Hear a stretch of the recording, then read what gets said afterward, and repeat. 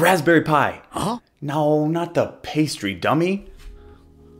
The computer. Oh. A small, capable little device that's perfect for learning hacking, programming, Linux, all sorts of awesome stuff. But how do you set one up? I mean, it doesn't come with instructions. It doesn't even have a box. It's just a motherboard with some components on it.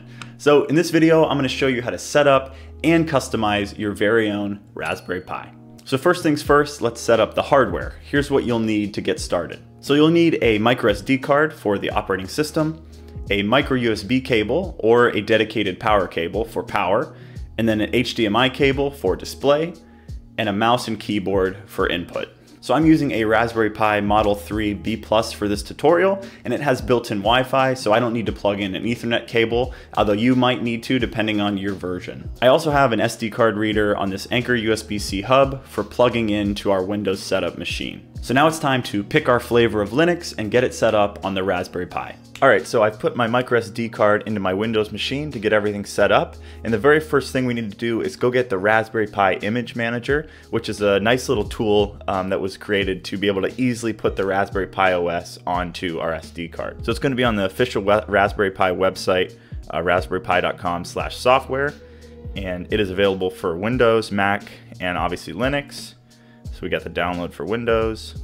Okay, so first off, we're going to choose our OS.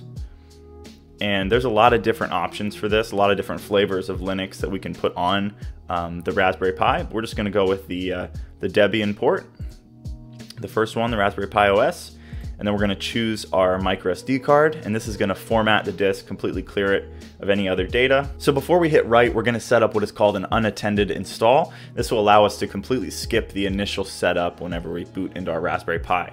So we'll go into settings. I'm just going to set a username and password. I'll leave it at Zach. I'll put in my password I want to use. I'm going to configure my Wi-Fi. So we got our Wi-Fi set up. We've got our local settings.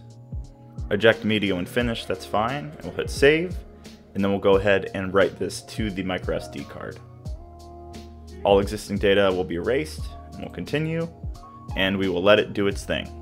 Luckily, Raspberry Pi has made this process super simple, super easy. You used to have to download your own format for the SD card, and then you used to have to download the OS as an ISO file and make sure it got written onto the SD card correctly, but this tool lets us do everything very easily. So write successful, now we'll be able to put the SD card in our Raspberry Pi. So now that we're set up, we'll go ahead and boot things up.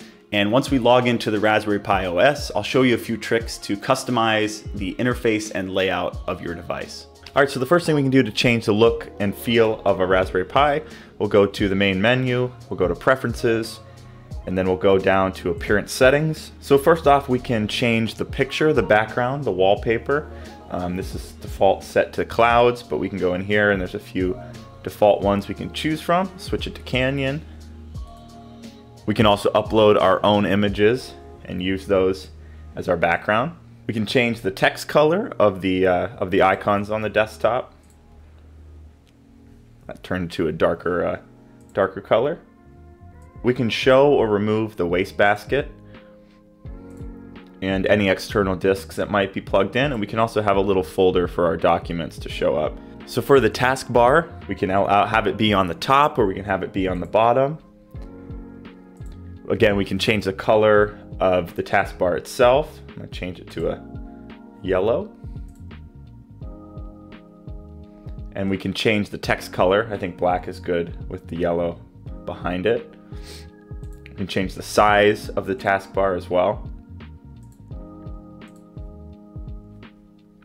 And then finally, we can set the fonts for the Raspberry Pi as a whole for any application running on it. Make some weird font. Let's see. Ooh.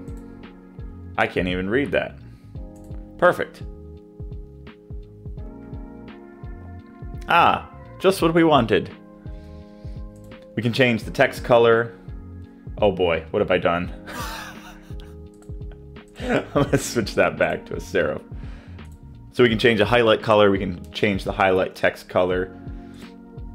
We can make the mouse cursor bigger or smaller, but we have to reboot to be able to do that. Okay, and once we're set with all of our changes, we'll just hit OK. So there you go. That's how to set up your very own Raspberry Pi. So go learn some hacking or build a project in Python or something. So if you have any questions or comments, be sure to leave those down below and I'll do my best to respond.